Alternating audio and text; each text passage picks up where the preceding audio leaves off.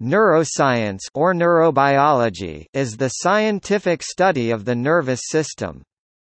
It is a multidisciplinary branch of biology that combines physiology, anatomy, molecular biology, developmental biology, cytology, mathematical modeling and psychology to understand the fundamental and emergent properties of neurons and neural circuits.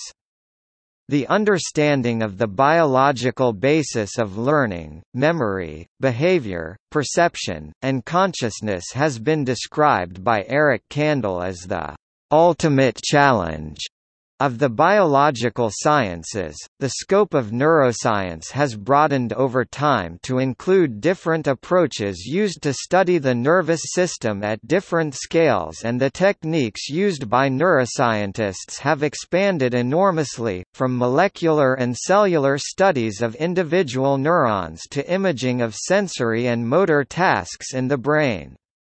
Neuroscience has also given rise to such other disciplines as neuroeducation, neuroethics, and neurolaw. As a result of the increasing number of scientists who study the nervous system, several prominent neuroscience organizations have been formed to provide a forum to all neuroscientists and educators. For example, the International Brain Research Organization was founded in 1960, the International Society for Neurochemistry in 1963, the European Brain and Behavior Society in 1968, and the Society for Neuroscience in 1969.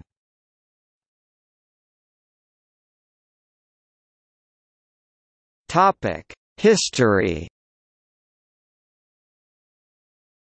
The earliest study of the nervous system dates to ancient Egypt. Trepanation, the surgical practice of either drilling or scraping a hole into the skull for the purpose of curing headaches or mental disorders, or relieving cranial pressure, was first recorded during the Neolithic period. Manuscripts dating to 1700 BC indicate that the Egyptians had some knowledge about symptoms of brain damage. Early views on the function of the brain regarded it to be a cranial stuffing of sorts. In Egypt, from the late Middle Kingdom onwards, the brain was regularly removed in preparation for mummification. It was believed at the time that the heart was the seat of intelligence. According to Herodotus, the first step of mummification was to take a crooked piece of iron, and with it draw out the brain through the nostrils, thus getting rid of a portion, while the skull is cleared of the rest by rinsing with drugs. The view that the heart was the source of consciousness was not challenged until the time of the Greek physician Hippocrates. He believed that the brain was not only involved with sensation, since most specialized organs, e.g., eyes, ears, tongue, are located in the head near the brain, but was also the seat of intelligence. Plato also speculated that the brain was the seat of the rational part of the soul. Aristotle, however, believed the heart was the center of intelligence and that the brain regulated the amount of heat from the heart. This view was generally accepted until the Roman physician Galen, a follower of Hippocrates and physician to Roman gladiators, observed that his patients lost their mental faculties when they had sustained damage to their brains. Abulcasis, Averroes, Avicenna, Avenzoar, and Maimonides, active in the medieval Muslim world, described a number of medical problems related to the brain. In Renaissance Europe, Vesalius (1514–1564), René Descartes (1596–1650), and Thomas Willis (1621–1675) also made several contributions to neuroscience. Luigi Galvani's pioneering work in the late 1700s set the stage for studying the electrical excitability of muscles and neurons. In the first half of the 19th century, Jean-Pierre Flourens pioneered the experimental method of carrying out localized lesions of the brain in living animals, describing their effects on motricity, sensibility and behavior. In 1843, Émile du Bois-Reymond demonstrated the electrical nature of the nerve signal, whose speed Hermann von Helmholtz proceeded to measure, and in 1875 Richard Caton found electrical phenomena in the cerebral hemispheres of rabbits and monkeys. Adolf Beck published in 1890 similar observations of spontaneous electrical activity of the brain of rabbits and dogs. Studies of the brain became more sophisticated after the invention of the microscope and the development of a staining procedure by Camillo Golgi during the late 1890s. The procedure used a silver chromate salt to reveal the intricate structures of individual neurons. His technique was used by Santiago Ramón y Cajal and led to the formation of the neuron doctrine, the hypothesis that the functional unit of the brain is the neuron. Golgi and Ramón y Cajal shared the Nobel Prize in Physiology or Medicine in 1906 for their extensive observations, descriptions, and categorizations of neurons throughout the brain. In parallel with this research, work with brain-damaged patients by Paul Broca suggested that certain regions of the brain were responsible for certain functions. At the time, Broca's findings were seen as a confirmation of Franz Joseph Gall's theory that language was localized and that certain psychological functions were localized in specific areas of the cerebral cortex. The localization of function hypothesis was supported by observations of epileptic patients conducted by John Hewlings Jackson, who correctly inferred the organization of the motor cortex by watching the progression of seizures through the body. Karl Wernicke further developed the theory of the specialization of specific brain structures in language comprehension and production.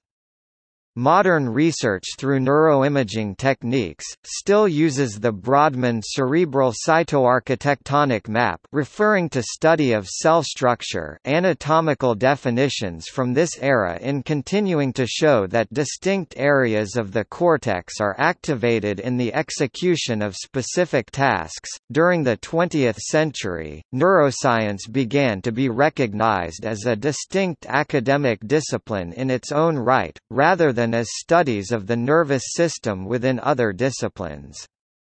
Eric Kandel and collaborators have cited David Rioch, Francis O. Schmidt, and Stephen Kuffler as having played critical roles in establishing the field. Rioch originated the integration of basic anatomical and physiological research with clinical psychiatry at the Walter Reed Army Institute of Research, starting in the 1950s. During the same period, Schmidt established a neuroscience research program within the biology department at the Massachusetts Institute of Technology, bringing together biology, chemistry, physics, and mathematics. The first freestanding neuroscience department, then called psychobiology, was founded in 1964 at the University of California, Irvine by James L. McGaugh. This was followed by the Department of Neurobiology at Harvard Medical School, which was founded in 1966 by Stephen Kuffler. The understanding of neurons and of nervous system function became increasingly precise and molecular during the 20th century. For example, in 1952, Alan Lloyd Hodgkin and Andrew Huxley presented a mathematical model for transmission of electrical signals in neurons of the giant axon of a squid, which they called action potentials, and how they are initiated and propagated, known as the Hodgkin-Huxley model. In 1961–1962, Richard Fitzhugh and J. Nagumo simplified Hodgkin-Huxley, in what is called the Fitzhugh-Nagumo model. In 1962, Bernard Katz modeled neurotransmission across the space between neurons known as synapses. Beginning in 1966, Eric Kandel and collaborators examined biochemical changes in neurons associated with learning and memory storage in aplysia. In 1981, Catherine Morris and Harold Lecar combined these models in the Morris-Lecar model. Such increasingly quantitative work gave rise to numerous biological neuron models.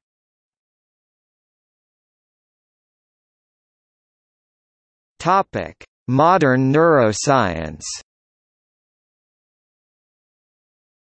The scientific study of the nervous system increased significantly during the second half of the 20th century, principally due to advances in molecular biology, electrophysiology, and computational neuroscience. This has allowed neuroscientists to study the nervous system in all its aspects, how it is structured, how it works, how it develops, how it malfunctions, and how it can be changed. For example, it has become possible to understand, in much detail, the complex processes occurring within a single neuron. Neurons are cells specialized for communication. They are able to communicate with neurons and other cell types through specialized junctions called synapses, at which electrical or electrochemical signals can be transmitted from one cell to another.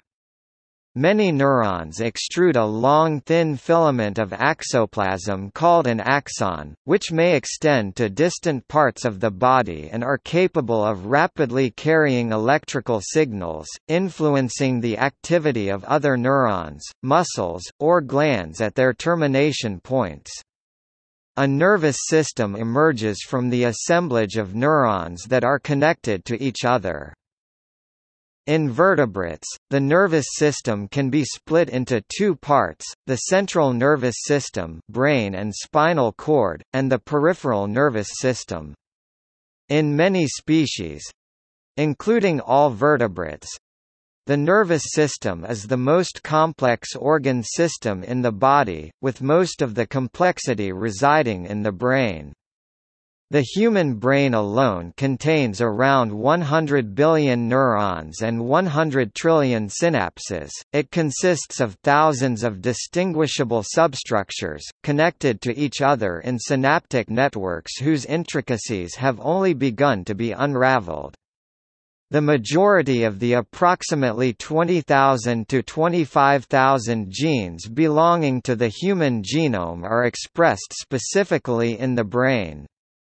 Due to the plasticity of the human brain, the structure of its synapses and their resulting functions change throughout life. Thus the challenge of making sense of all this complexity is formidable.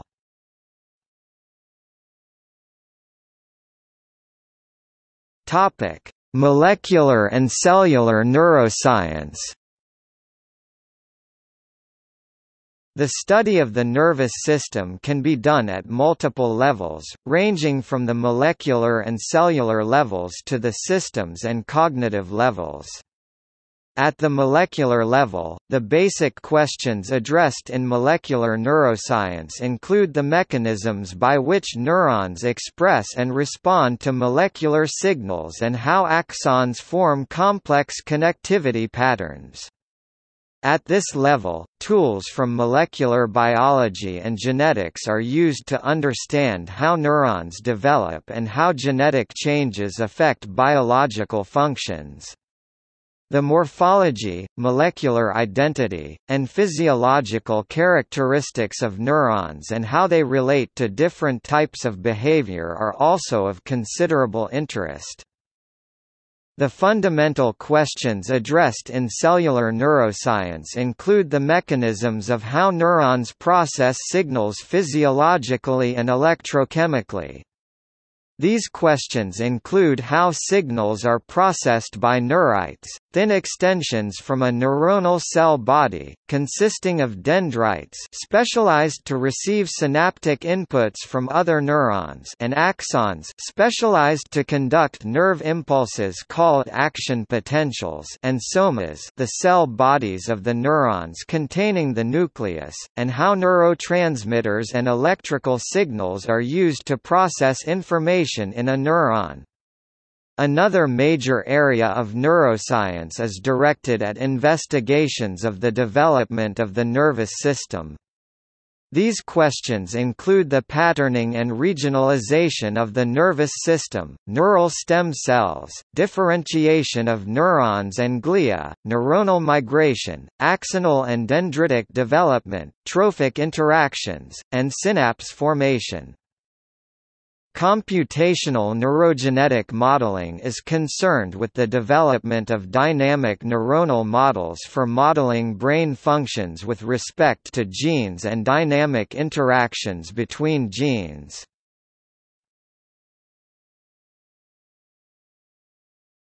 Topic: Neural circuits and systems.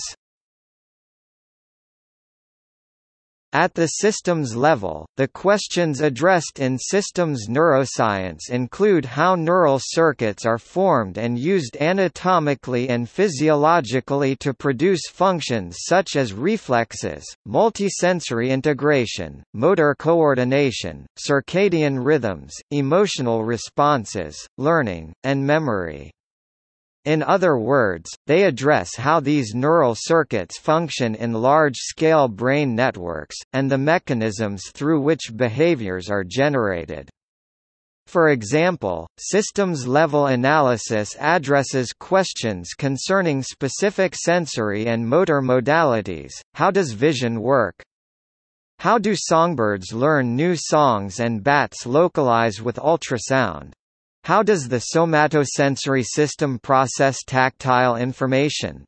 The related fields of neuroethology and neuropsychology address the question of how neural substrates underlie specific animal and human behaviors.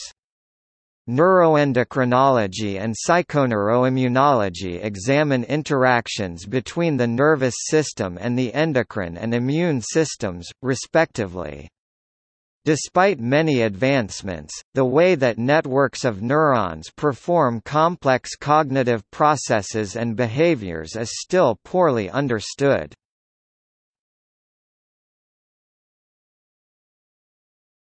Topic: Cognitive and behavioral neuroscience.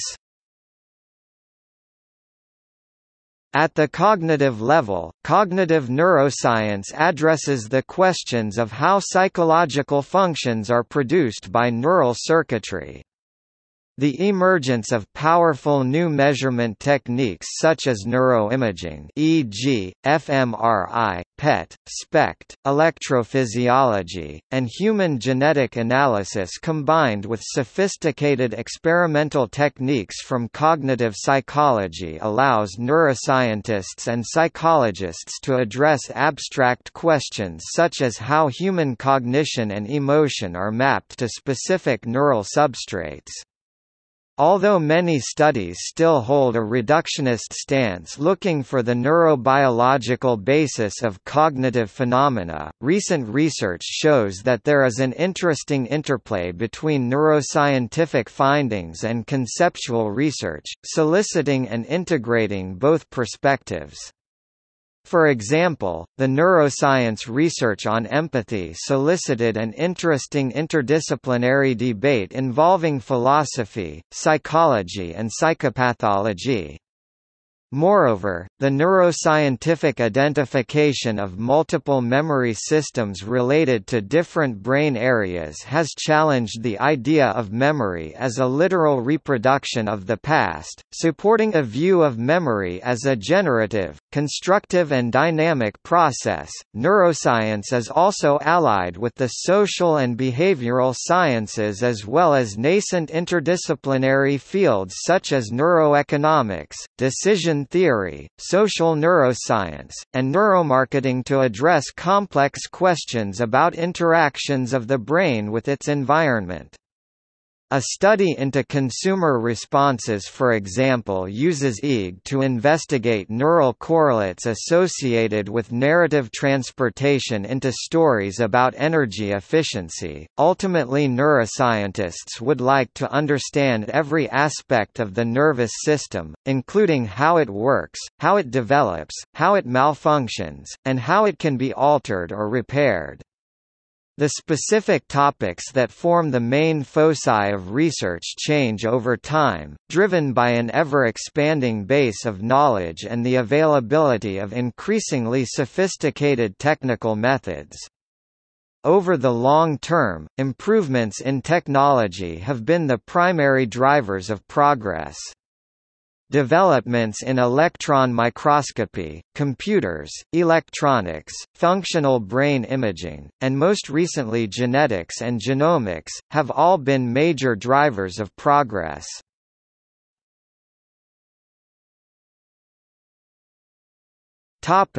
Translational research and medicine. Neurology, psychiatry, neurosurgery, psychosurgery, anesthesiology and pain medicine, neuropathology, neuroradiology, ophthalmology, otolaryngology, clinical neurophysiology, addiction medicine, and sleep medicine are some medical specialties that specifically address the diseases of the nervous system. These terms also refer to clinical disciplines involving diagnosis and treatment of these diseases. Neurology works with diseases of the central and peripheral nervous systems, such as amyotrophic lateral sclerosis (ALS) and stroke, and their medical treatment. Psychiatry focuses on affective, behavioral, cognitive, and perceptual disorders. Anesthesiology focuses on perception of pain, and pharmacologic alteration of consciousness. Neuropathology focuses upon the classification and underlying pathogenic mechanisms of central and peripheral nervous system and muscle diseases, with an emphasis on morphologic, microscopic, and chemically observable alterations. Neurosurgery and psychosurgery work primarily with surgical treatment of diseases of the central and peripheral nervous systems. The boundaries between these specialties have been blurring recently as they are all influenced by basic research in neuroscience. Brain imaging also enables objective, biological insights into mental illness, which can lead to faster diagnosis, more accurate prognosis, and help assess patient progress over time. Integrative neuroscience makes connections across these specialized areas of focus.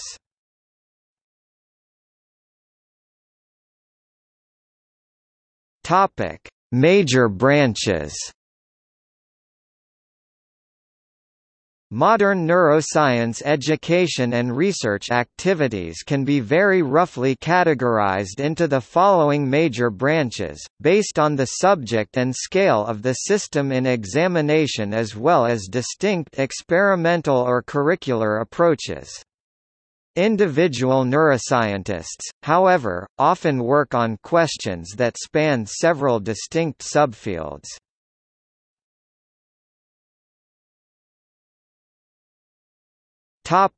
Neuroscience organizations. The largest professional neuroscience organization is the Society for Neuroscience (SFN), which is based in the United States but includes many members from other countries. Since its founding in 1969, the SFN has grown steadily. As of 2010, it recorded 40,290 members from 83 different countries. Annual meetings, held each year in a different American city, draw attendance from researchers, postdoctoral fellows, graduate students, and undergraduates, as well as educational institutions, funding agencies, publishers, and hundreds of businesses that supply products used in research. Other major organizations devoted to neuroscience include the International Brain Research Organization (IBRO), which holds its meetings in a country from a different part of the world each year, and the Federation of European Neuroscience Societies (FENS), which holds a meeting in a different European city every 2 years. FENS comprises a set of 32 national-level organisations, including the British Neuroscience Association, the German Neuroscience Society Neurowissenschaftliche Gesellschaft, and the French Société des Neurosciences. The first National Honor Society in Neuroscience, Neurosci, was founded in 2006. In 2013, the BRAIN Initiative was announced in the U.S.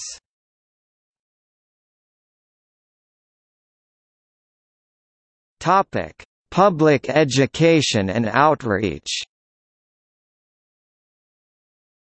In addition to conducting traditional research in laboratory settings, neuroscientists have also been involved in the promotion of awareness and knowledge about the nervous system among the general public and government officials. Such promotions have been done by both individual neuroscientists and large organizations.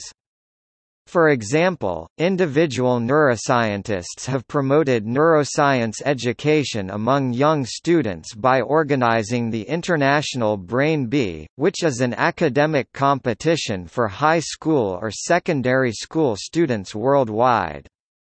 In the United States, large organizations such as the Society for Neuroscience have promoted neuroscience education by developing a primer called Brain Facts, collaborating with public school teachers to develop neuroscience core concepts for K-12 teachers and students, and co-sponsoring a campaign with the Dana Foundation called Brain Awareness Week to increase public awareness about the progress and benefits of brain research.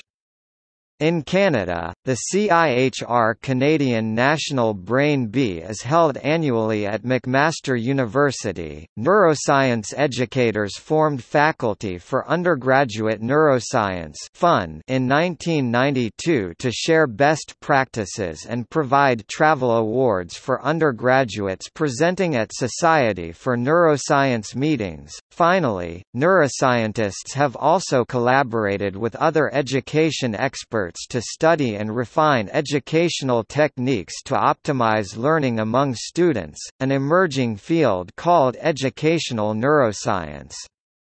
Federal agencies in the United States, such as the National Institute of Health (NIH) and National Science Foundation (NSF), have also funded research that pertains to best practices in teaching and learning of neuroscience concepts. See also